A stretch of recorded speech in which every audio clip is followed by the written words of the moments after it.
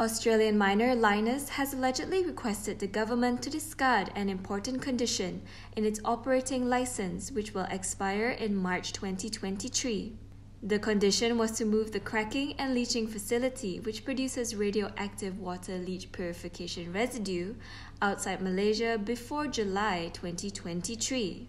This condition was set by the Pakatan Harapan government. However, the Atomic Energy Licensing Board told Malaysia Kini that it hasn't received any application from Lynas to renew the license. It said the conditions for the Lynas license remain the same as before.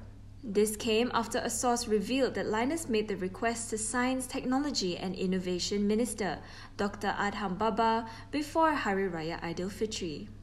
Lynas gave several reasons for the removal of the condition, namely the loss of highly skilled workers and economic loss. Malaysia Kini has contacted Adham and Lynas for comments. However, Adham's secretary said the question should be referred to AELB, while Lynas has yet to reply.